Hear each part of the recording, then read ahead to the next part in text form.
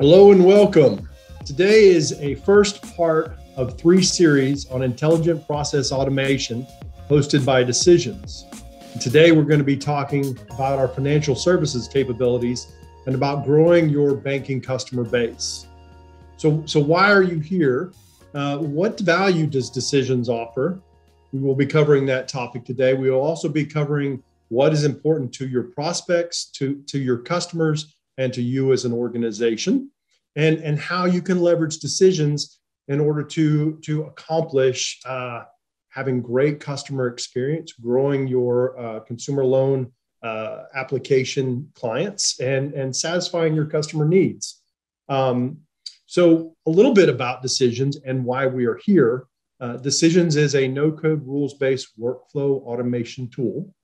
And when applied in the financial services industry, we are helping organizations turbocharge their ability to navigate the complexities of regulation, of compliance, of loan origination, of any of those aspects in and around the environment that you live in as a banking executive. We have found, and our financial services clients have found, that our solutions work really well for rapid change, for rapid customer growth in and around loan origination. We have the ability in our technology, because we are no code, to deploy faster than you could see from, say, a pre-configured solution. Myself and our other hosts will be discussing that today. We get feedback from our clients on a regular basis about how they are capable of controlling their destiny in a no-code application, how they are able to apply rules that can move at the speed of business, and we will jump into that. My name is Jeff Ward. I am the Director of Financial Innovation at Decisions. I've been in and around banking. I've been a commercial loan officer. I'm a recovering banker for about 20 years. Today, I have a gentleman who is joining us. His name is Jim Perry. He is a very well-established consultant, strategist, and speaker, and works for and represents Market Insights. Jim, thank you for joining us. Jeff, thank you. I appreciate the invitation, and I certainly am grateful for the opportunity to spend a little time with you and the folks who have joined our call today. As you mentioned, I'm a senior strategist at Market Insights. We've been around for quite a number of years, close to 30 years now. We're a consulting firm. We originally started in Chicago. Our headquarters is now based out in Seattle. And over the course of all of those years, we've really been focused on providing data-driven strategies that are going to help community banks and credit unions across the United States navigate all the changes in the marketplace. My colleagues and I have really earned a kind of a reputation, I think, for helping position people for growth. As a matter of fact, our tagline is dedicated to helping you grow. And that's really kind of part and parcel of what my work is about as a consultant. I've been doing this work now since about 2005, everything from strategy development to digital transformation, marketing, branding, culture.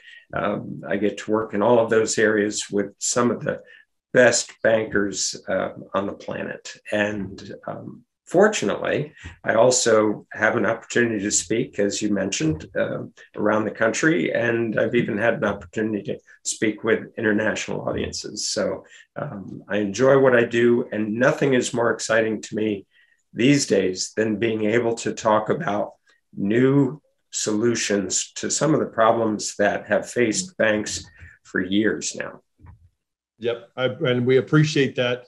Also, congratulations. I hear that as of yesterday on LinkedIn, you're one of 20 individuals, or correct me if I'm wrong, but one of the most influential people in the US to talk to and listen to about banking. That's pretty exciting. It was kind of a surprise and pretty exciting to be included in this list of 20 folks that, they say, look, you should follow these folks because they're talking about things you need to know about. So, that was a pleasure. Well, congratulations, and we're honored to have you with us today on the tail of that award. So as you travel in these circles, right, these financial services circles, and in your network, what emerging trends do you see today, or what's hot on topic today? What are people thinking about and talking about? There are honestly so many things that are on everyone's mind because the world around them, the financial services ecosystem, is being confronted with so many challenges and opportunities all at the same time. Mm-hmm. There are so many trends that I think are on people's minds, but the ones that I talk about the most have to do with consumer behavior and technology. Now, sure, cybersecurity is right up there. Talent, all of these things are important, but the two that I think are moving most rapidly and have accelerated most during the pandemic are the issues of consumer behavior and technology.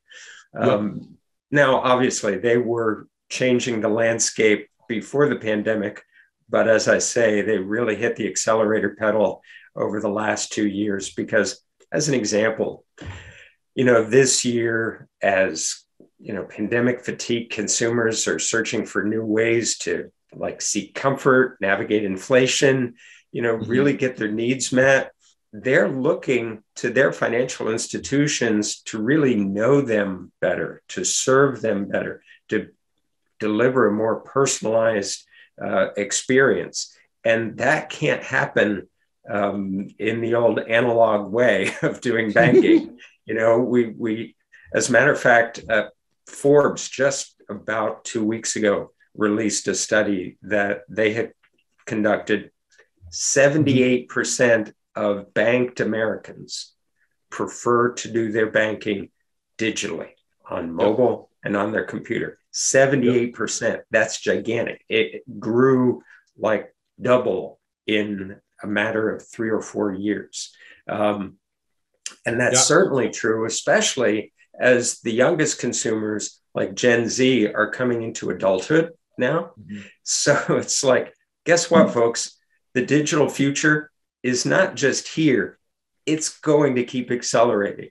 So we have to pay attention to that. And then on the technology front, look at the innovation in artificial intelligence, in machine learning, in the kinds of capacities that are impacting both back office and consumer-facing kind of technologies these days. And there's so much happening that I think sometimes bankers can miss it. They're all caught up in the actual hard work of daily, everyday banking, and they're not always aware of all that's happening. And the big challenge in it all is that these two trend lines, as they intersect, that's what's necessitating the most change in the industry. It's really pushing people to think about doing things in new ways. Yep. When you are in these circles and you talk about, these challenges and thinking about doing things in different ways, I would assume that there would probably be pressure externally, customer facing, customer expectations, and internally, how do we deal with change?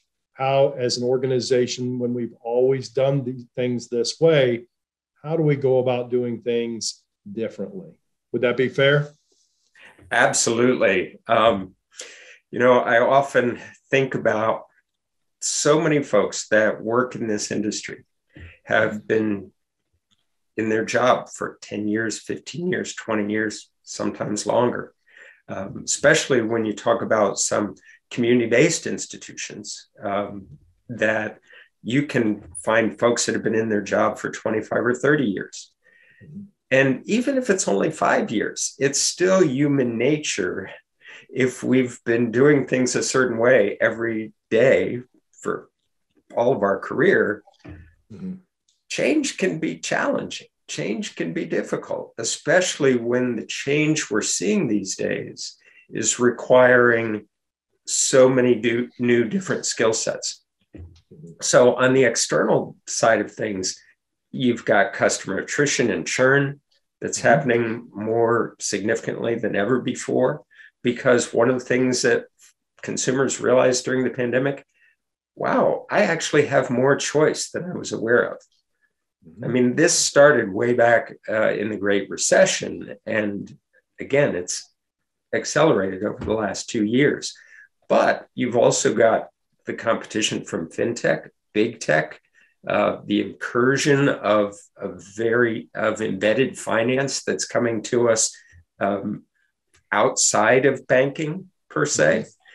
So there are a lot of challenges on that front. And then I was just talking to a banker the other day that was saying one of their particular challenges is that talent is so difficult to attract right now that you've got open positions, but you don't have the pool of people. So what do? Do you bring them in remotely? But if you bring them in remotely, how can you create that personalized experience that allows people to feel like you're still interested in doing business with them? So there's a lot of challenge going on right now in the industry. But as I say, there's also a lot of opportunity. Gotcha. Yep. So, as we're kind of going through our conversation today, if any of our attendees have any questions that you would like to focus on, I would invite you to participate and ask away. We're here to serve, and the best way we can serve is to answer your questions. As you're talking to these community banks, regional banks, and these people that you speak to, I think tomorrow you're going to be at the Ohio Bankers Association. What kind of strategies are you presenting to them to deal with what we're talking about today? Initiatives, programs, technology. What strategies are you offering, if you will? Well, one of the things that you and I have talked about before, Jeff, as you know, is all that's going on has its own market-specific filters. No institution is exactly alike. No market is exactly alike. And there are a lot of strategies, kind of broad strategies that can be deployed, but unless you're drilling down to the very specific needs of those individual institutions, it can be very difficult to say, no, you need to do this. Well, guess what? That might not fit with your culture. That might not fit with your marketplace or your customer base. So everything has to be customized. But oftentimes, because as I mentioned at the start, our firm is all about basing your strategic choices in your data about your market, data about your customer, data about your potential customer. And from that standpoint, I always say, let's take a look at how things have changed for you specifically. What is your data telling you? And I think a lot of institutions, one of the realities that's hitting this industry is people don't have the analytic kind of bench depth to be able to really keep looking at that data in real time. They don't have the technology that's giving them those tools, and they don't necessarily have the internal talent to help them do that. So they're in a situation where you need an outside perspective, right? You need somebody to come in and help you source through that. But there's so many challenges out there. But when it gets down to change and navigating change, you got to start with your leadership. Yep. 100%. When you're talking about any kind of digital transformation, most times it's not about the technology. It really is about leadership. True leaders these days know that our capacity for change can actually expand as we lean into what needs to be changed. But oftentimes it's getting out of that kind of frozen place that you get so stuck. What has to change, but it's so big that how do you sort through the pieces of that? How do you identify the steps? Where do you start first? And that's part of what I enjoy doing, is coming in and sorting through all of that for folks, because sometimes it takes that outside perspective. You know, I love that you talk about leadership, and I think that leadership is critical these days, right? Knowing that there are challenges, not knowing how to address those challenges can be, you know, a catalyst for, you know, a lack of unity, a lack of direction, a lack of focus. And I really appreciate organizations that have gone out there and identified individuals that represent change, right? And have put that stake in the ground that says, yes, we are an organization that believes in digital transformation and have hired accordingly. Or we are an organization that believes in customer experience and hired accordingly. Rather than, you know, the old days where the broad brushstroke fixed it all. Leadership is very important these days. Right. And I mean, it's also kind of a different style of leadership. One of the things that happened at a time when we were all in lockdown and everybody was working remotely, all of a sudden hierarchies were having to be challenged. Hierarchies were having to be changed. All of a sudden you had branch managers that were doing HR work. You had, you know, folks that were having to navigate real difficulties just to be able to provide service to your customers. So I think in many ways that gave bankers a new opportunity to say, how can we kind of break down those traditional roles a little bit and realize that even internally, everybody has a very unique perspective on how to bring automation online, how to bring digital transformation to happen in a way that's going to most benefit the consumer. So we're starting to see more and more banks, more and more credit unions go through the process of saying, okay, instead of just assigning this to our IT person, you handle it. You know, no, we're going to actually bring people from an interdisciplinary focus, you know, somebody from who manages one of our branches, somebody from HR, somebody who's in charge of all the back office operations, you know, bring a team of folks together so that once you recalibrate your strategies, once you start thinking about the technologies you want to bring to bear, you're going to have greater buy-in. Because the one thing that will shut digital transformation down is if you don't have a culture that supports it. If you don't have such broad understanding of what you're trying to accomplish, that when you flip the switch and turn it on, you discover, hey, my team's not on board yet. Yeah.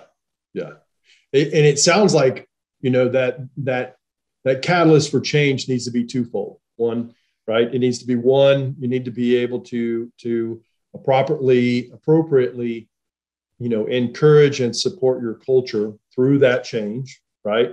And two, you need the technology that can match with the speed and need for change in the environment that you exist. And I think that COVID is a great example of as a catalyst for the essence and the need for change and rapid change, right? We were caught flat-footed where business as we knew it was, you know, kind of branch centric, come into the branch, do what you need to do. And then, you know, overnight, stay away. I might get a disease that will kill me if I meet with you face to face. And a lot of people were caught flat-footed, obviously.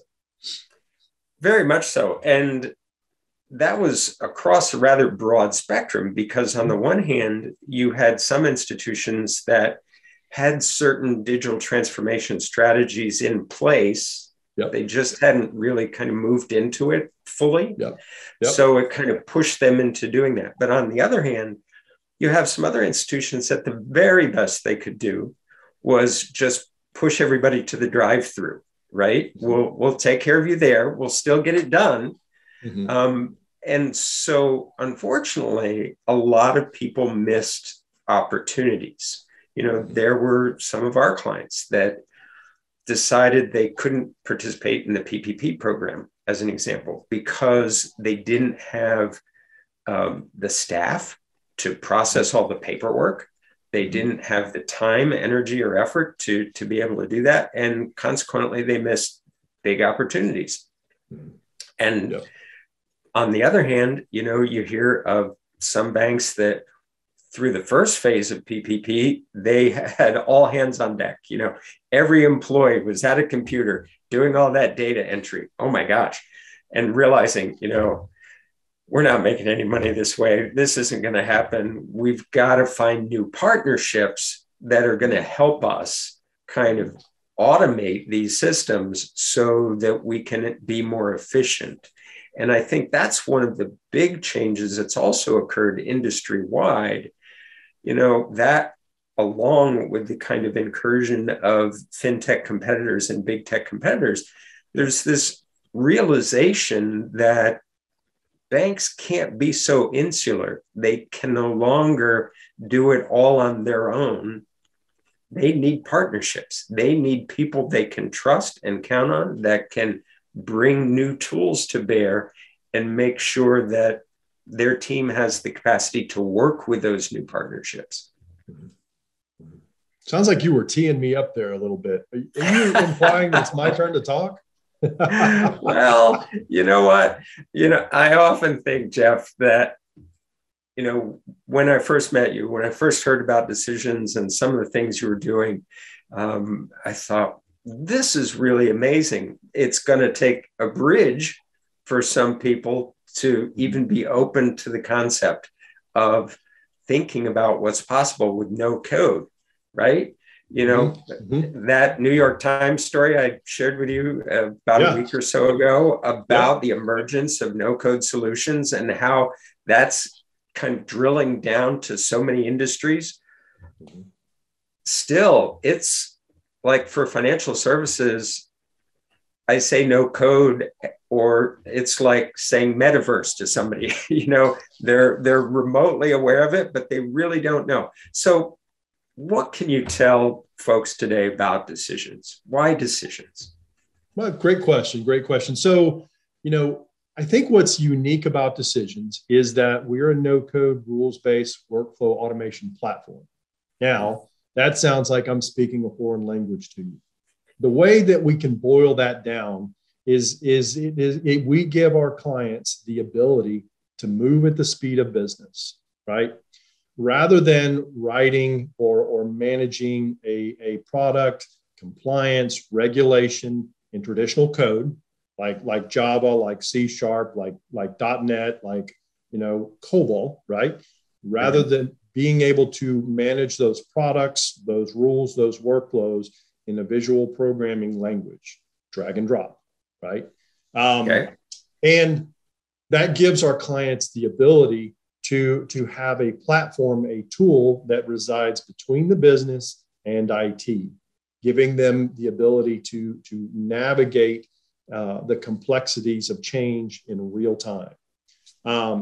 We are believers in the collective power of people and the ability to change their environment, their IT platform, environment, tech stack. We exist to empower the business to be less needed, less, the word escapes me, but less IT supported, right? Less ability to say, hey, IT, I need this fix. And IT gives us that fix, right? Right. We analyze our client's environment. We look for ways that we can automate that environment, and then we provide them with the ability to execute and bring efficiencies to that environment. And we serve financial services and the healthcare, and our clients are Fortune 2000 clients in and around that space. We would be happy to share those names with anybody that would like to have further conversations with Decisions, following this webinar that we're hosting today. we hear this over and over and over again when our prospects come to us and they want to understand the value of no code. We hear that our urgency to deliver change to an organization and value to an organization is a unique identifier for Decisions. That's really great to know, because as I've shared with you before, I keep running into the situation with some of our clients and some of the folks I know out in kind of the banking space, is that there's so many folks, especially, that, an asset range of maybe 5 billion and under, they're still in a situation where they're rather dependent on their core providers for any innovation, right? And that's worked for them for many, many years, but these days it's that much more difficult because those core providers are pressed now to be bringing so much change and innovation to their marketplace. People can be on waiting lists for a year and a half before the latest iteration is available to them. And it's like, folks, our customers can't wait that long. Our processes are too slow. And we're realizing, as an example, I was talking to one recently, a banker recently, who had a situation where, like I say, talent is an issue right now. They haven't been able to find lenders. Yep. Right. In their market. I mean, 5 years ago, you probably could have found all the lenders you need. Not so much these days. So that means they have to deploy the lenders that they have very strategically. And the last thing they want to be doing is bogging down those lenders with the kind of paperwork that means they're not out in the field doing the thing that actually differentiates them from the digital-only institutions. Exactly. So in that kind of situation, where maybe they've not had any fintech partnerships, maybe they haven't looked outside of their core provider for any kind of innovation.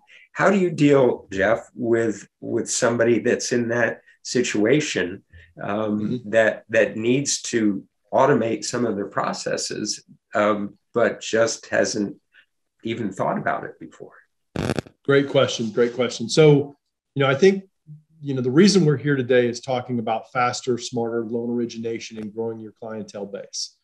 With Decisions, we are a no-code platform and purposely built to take on any type of use case an organization could bring to us.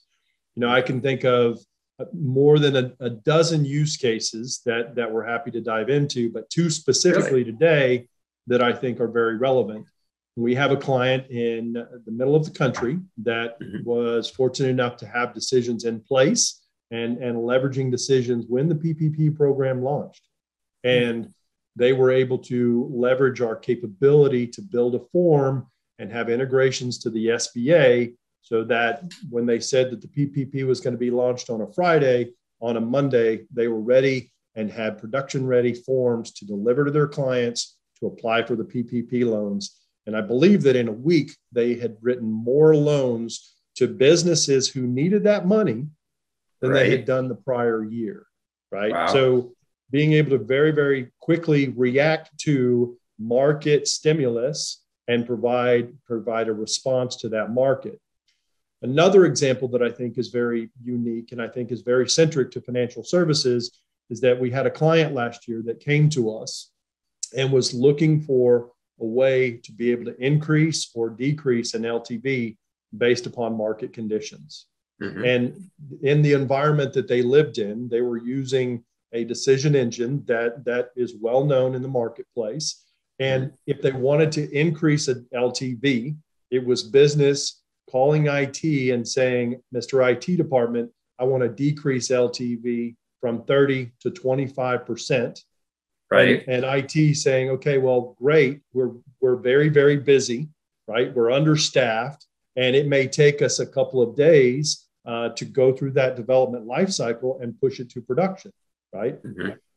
In that couple of days is a lot of risk for this organization, right? From an LTV perspective, from a collateral perspective, from issuing funds out to borrowers. So they came to decisions, and they asked decisions: is there the ability to create or to increase or decrease a loan to value in real time? And we put our resources together, our engineers that are very well trained on decisions on our platform, and built them a proof of concept that increases or decreases LTV. And the business had the ability, the right authorities, right? Obviously, you don't want to give any banker the ability to change an LTV, but giving the right authorities the ability to increase or decrease that LTV in real time. The one thing I often remind bankers is that when you start talking about automation, when you start talking about bringing some of these technologies to bear, yes, you could be talking about kind of some shifts in individuals' responsibilities, but you're not just talking about replacing people here, because you're always going to need your underwriter involved in the conversations with a partner like Decisions to be able to know what we need to do, when we need to do it, and who has the authority to make sure that happens. You know, you're not, if you automate any part of your loan origination process, you know, it's not just that you've handed the switch over to your IT professional alone.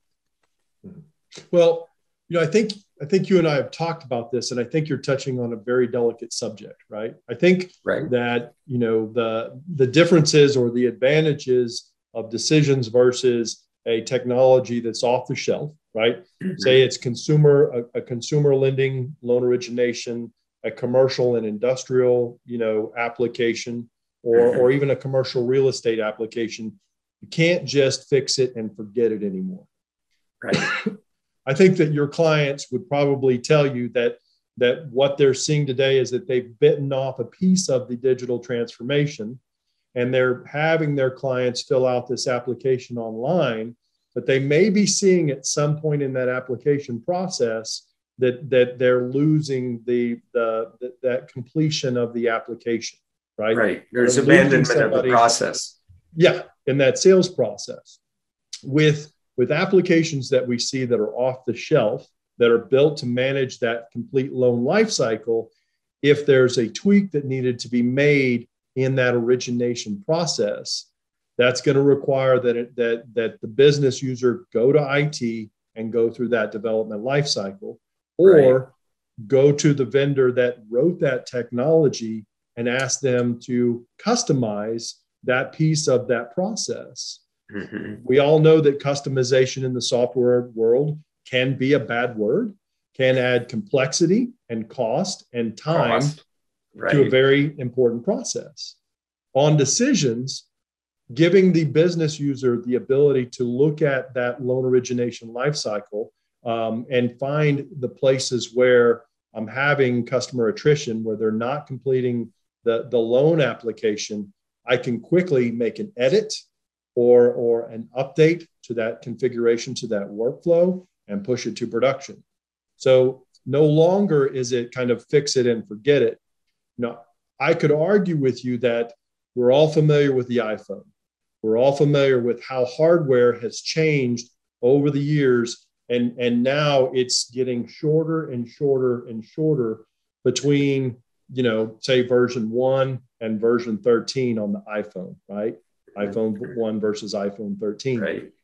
Decisions, you could make the comparison in that in a no-code platform, now I have the ability to shorten the amount of time it takes to keep my technology relevant in an ever-changing world.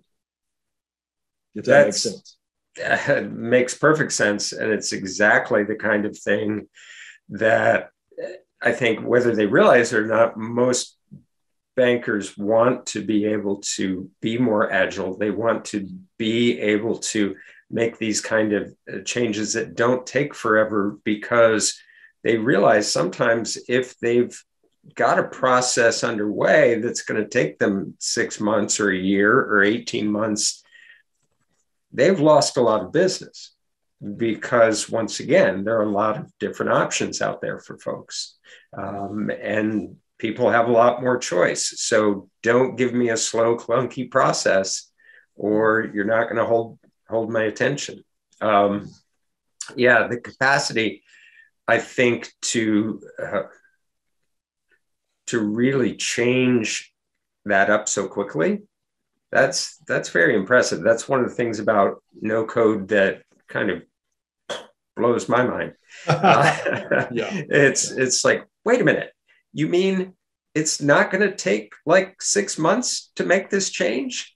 Mm-hmm. It's like, again, the ability to kind of meet the customer needs where they are, address those pain points quickly, that can be the difference between success and failure. Yes. And what's kind of unique about decisions, right? So we could say, off the shelf, we have a consumer loan origination solution that somebody could acquire today. Or we have the ability to act as a platform for an organization. And, everybody's familiar with Salesforce these days. It's the 900-pound gorilla, from a CRM perspective. All of your bank clients have to reside with a core and have a large ecosystem of technology that they're dealing with. Mm-hmm. The advantage of decisions is, rather than ripping and replacing one of those databases, right? The cost, the expense, the analysis to understand, the impact of that rip and replace. Right. The beauty of decisions is that you could leverage us, you could bring us in, you could plug us in as an orchestration layer between all of those different databases, pulling data out of one database, applying a rule and a workflow to it, sending it to another database, and or causing a reaction to that data. We have a client on the West Coast that is using decisions to prospect from within the organization. And what I mean by that is that they're looking at their core, they're looking at existing that data, client information, and they're presenting to marketing the opportunity to offer Jim or Jeff the ability to go refinance or buy a car based upon credit, based upon where they are in their existing loan facility, and meet them ahead of that need. And I think that you and I talked about the other day in preparation for this, that you thought it would really be nice if, a year from now or 6 months from now, when you're ready to replace your Toyota, that your bank was there waiting, saying, "Hey, Jim, we got your next model for you. We got the next credit facility for you." I mean, think about how simple that would be. Right. I know that's the thing. I've been, out on the speaking circuit for a long time, and I think I'm always beating the drum for database decisions that, you've got to be able to get in there. And as I've shared with you, my bank, if they really looked at my transactional data, they would simply see that I've been making a payment to Toyota Financial for like the last dozen years. And every 2 or 3 years, that number changes. So guess what? That probably means I actually am looking at a different vehicle. I've either leased or purchased a brand new car. But at no time have I gotten any kind of offer, any kind of inquiry, any kind of anything by email, by a text. And it's not that my bank is like living in the dark ages. They're just not accessing that data in a smart way, right? To really help deepen the relationship with me. Because that means, that piece of my financial life is with Toyota. Mm-hmm. And think about instead this. of my financial institution. Yep. And it's because they're not looking at that. I'm glad to know that we're not just talking about a simple kind of plug and play solution here. You're talking about customized use Mm-hmm. Mm-hmm. to meet whatever your particular growth goals are. That's amazing. That's exciting. Exactly. We have, I would say that we've got numerous clients, be it financial services, be it healthcare, regardless of industry, that are really leveraging decisions in that orchestration perspective, right? Mm-hmm. Instead of adding tech debt, instead of ripping out a technology like I spoke about, mm-hmm. using that technology, leveraging that technology for what it's built for, best of breed, but connecting the dots with decisions, right? Okay. Through the ability to integrate with pretty much any type of database that is out there. We're source agnostic. Mm-hmm. To be able to apply process mining to look at any step in the process that and look for bottlenecks where efficiency can be gained. Because really what's important is the human aspect of this transaction, the relationship. Sure. People like to be able to do business with people that they like and they trust. And the technology is the point now where it can simplify that process, that paperwork, that manual piece of the transaction, that after you and I have this conversation, after I figure out that you want the new Toyota, I've got to go back to my computer and key it in and key it in and key it in and pull your credit report and then, share that with the credit officer. All of that complexity is now simplified through a conduit to which we can apply workflow and rules. That's incredible. Because, one of the things I think, many bankers that I know, they may be thinking about these kind of solutions in terms of the retail customer, right? Mm-hmm. Maybe it's because it's less complex in terms of the loan origination process, right? If you're talking commercial, there's a whole different layer of information. But what I'm hearing you say is that this has the capacity to kind of work if you're focused on retail or commercial, mm-hmm. that you can draw from the kind of data sources that are going to help really automate this decisioning in a way, who knew? In such a way that, once again, they can free up their loan officers to be doing the kind of personal work, face-to-face work that is going to make it a whole lot easier to establish the relationship and then support it once the loan paperwork is actually done. So think about this for a second. Go ahead. I was going to say one thing I think about this, though. Let's say, as an example, somebody says, okay, Jeff, get in here, show me what you can do. Mm-hmm. Let me figure out how this can work for us. Mm-hmm. The question always comes in my mind, though, is it going to take forever to implement? Mm-hmm. How long of a process are we talking about here? Great question. So typically our clients come to us with a use case, right? Okay. And that use case can be, that manual piece between CRM and some other application within the technology stack that they depend on. And they come to us and they say, Jeff, or they say Decisions, they say, show us how you would do it. And we define the parameters of success and a proof mm-hmm. of concept, right? Mm-hmm. And we build it, we validate it, and we show it to them. Right. I am very familiar with the commercial loan origination solutions that are out there in the world. I'm very familiar with the length of those projects, sometimes mm-hmm. taking 6 to 18 months to go from contract execution to live in production. Right. I'm also very familiar with the licensing costs that these organizations may charge. Decisions has a very different approach to implementation and licensing, right? Mm-hmm.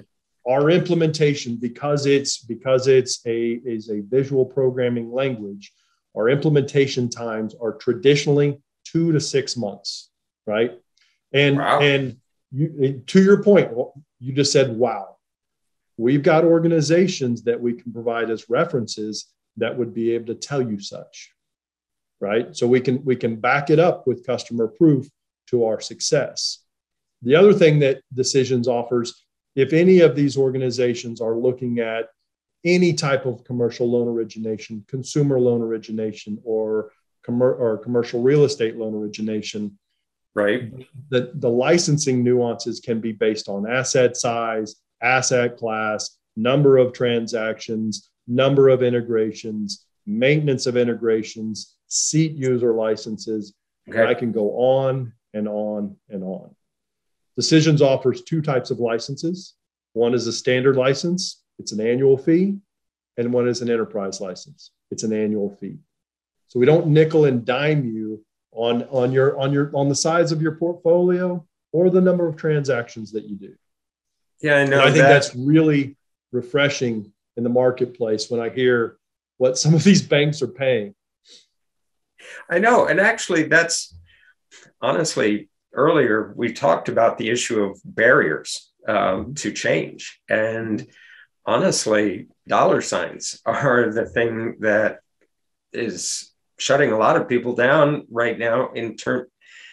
I mean, margins are being squeezed. You know, they've got to manage a lot. That's why we're seeing the kind of consolidation we are in the industry right now, because in order to get to some level of scale, you know, you're seeing institutions coming together just so they can redeploy collateral, redeploy their kind of resources, both, you know, human and otherwise, just to be able to bring some of these tools on board because they're so blessed expensive. And not only that, you know, they don't always have the skill set internally to maintain something once it's kind of brought online. How do you guys support kind of folks once, you know, the deal's done, everything's working, all the rest? What's the interface between you and some of your clients? That's a great question. We provide free training, and we encourage our organizations that you know, once a use case is identified, once we go into the sales evaluation process, we encourage our clients to attend our training. And our training is around the calendar, different levels of training. And the thought process is such that we want to empower our clients to be able to control their destiny. Now, that doesn't work for every organization. I think a lot of your clients, a lot of the organizations you deal with have that relationship with their core provider, and they kind of fix it and forget it. We do have the ability to maintain and care for a client through relationships, so that if they needed a change, if they needed an update, we can do that for them. We're more than happy to do that. But really, the impetus and the value of Decisions is really empowering our clients to control their destiny. So I'm assuming that probably means you're also there when there's a new regulation or new compliance issues that people are facing, that all of a sudden, wait a minute, Jeff, this doesn't work anymore. We've got to change this up. Sounds like you're pretty attuned to that. Very attuned to that. Also very attuned to with the use of the platform to be able to make those updates and make those changes in very real time. You know, there is an organization that I'm in communication with right now that's very concerned about the CFPB rule that's getting ready to go into effect. And that the banks are going to have to be able to report what loans they've originated or declined in 30 days or less in the foreseeable future, right? Mm-hmm. And what we're talking about is giving that organization the ability to look at the amount of time that it takes for them to originate a loan. And to your point, when you talk about the complexity of larger credit facilities, you're talking about adding time to that underwriting process, right? Mm-hmm. No longer are you looking at the borrower's credit score, the borrower's employment status. You're looking at a whole new level of complexity. Right. You could be looking at the health of the business. You could be looking at the accounts receivable, accounts payable, the majority ownership, what the structure is of the organization, and really adding automation and rules to how that information is received will cut down on the amount of time it takes to originate that loan. Mm-hmm. And what I really hear you saying is even in terms of those rules, there's so much flexibility in a no-code solution about establishing those rules in such a way. It's not like, once again, you have to no code. You don't have to turn this over to somebody that is going to spend several weeks just trying to sort out how they can actually do it. Exactly. Because timing is so important. The whole purpose of our conversation, obviously, is this notion of growing your customer base, right? Because honestly, we're seeing so many different changes right now in the marketplace where pieces of business, all you have to do is open QuickBooks if you're a business right now, and they're giving you loan offers. So for a bank or a credit union to compete in that environment, if they're going to grow, if they're going to keep doing things, they've got to work fast. How do they, some of your potential clients, right, are going to have other choices out in the marketplace, right? What do you tell them? How do you make the case for decisions? Great question. I would offer anybody that's interested to reach out to Decisions and put us through the paces, right? Come to us with a use case, come to us with a desire for off-the-shelf functionality, and let us show you our process. Let us show you how we would validate your need. Let us show you how we would understand what you're trying to accomplish. Let us show you how we can configure Decisions, not customize, but configure Decisions to be able to address that need. We do it every day, right? What I would offer is that if you're considering going through an RFP, or if you're considering going and looking at off-the-shelf technology, think about the aspects of what you're trying to acquire. Think about how it was built. Think about, and you said this a minute ago, think about the customization that may be required to get that technology to fit your organization, right? Customization, we all know this, customization increases risk, it increases cost, it increases time. And then if you're having to maintain that customization, anytime that publisher of the technology makes an update, there's the potential that your integrations could be broken, and having to go back and reconfigure those settings. Decisions would be configured to fit what need you have, when you need it, at the time that it's most appropriate. And we invite people, anybody, to come and put us through the paces. You'll be pleasantly surprised with the urgency that we present ourselves to your needs.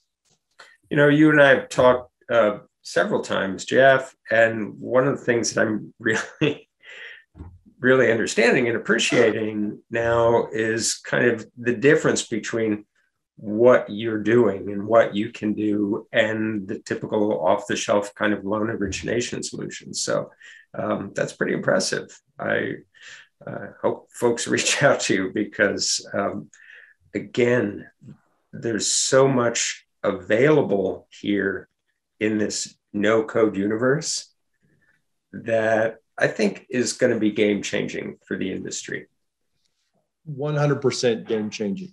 What our desire to do at Decisions is to empower our clients to stay ahead of change.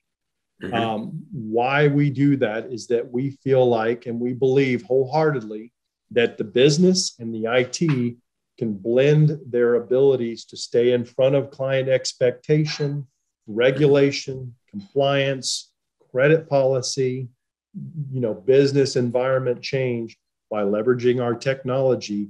And we start from the very beginning when our clients engage us in understanding their needs. Wow. We do it passionately. We do it with urgency. We do it with humor. We do it with compassion. We do it with everything that we can possibly do to satisfy our clients' needs. Jeff, I'm aware Go ahead. No, I was just going to say, I'm aware that we're getting pretty close to the top of the hour. Yep.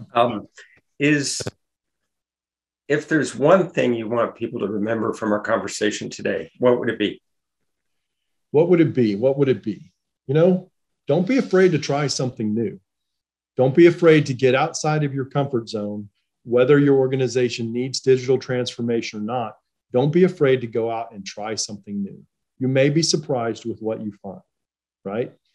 If anybody has any questions about what we've discussed today, if anybody has interest in what we've shared, please feel free to reach out to myself, jeff.ward@decisions.com, or Jim Perry at jperry@4marketinsights.com, or reach out to sales@decisions.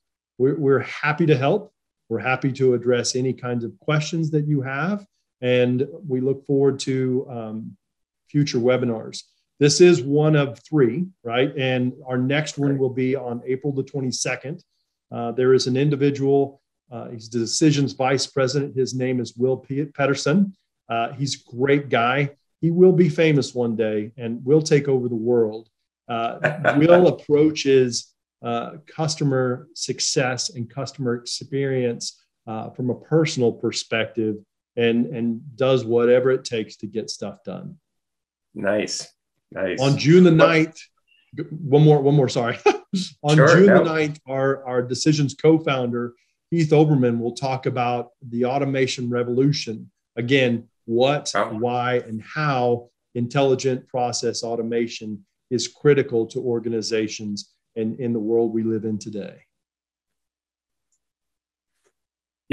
Jeff, the world around us is moving very quickly. And I think there are a lot of bankers that have had that kind of wake-up call, that little reality check that says, oh my gosh, I don't have any time left. I have to kind of start paying attention to these things. I'm just so glad that increasingly there are any number of resources, and the fact that Decisions is out there with such an amazing resource. Thank goodness, right? I'll be interested to hear the rest of this particular series, because transformation, that requires change, right? And you're not going to get there by doing it the way you've always done it. Yeah. You can't broad brushstroke it anymore. You can't be afraid of who moved my cheese. We got to keep pushing. Exactly. Jim, thank you so much for joining us today. For any of our audience that attended, thank you so much. And again, if you have any questions, reach out. We would love to talk to you and show us how we can solve your problems.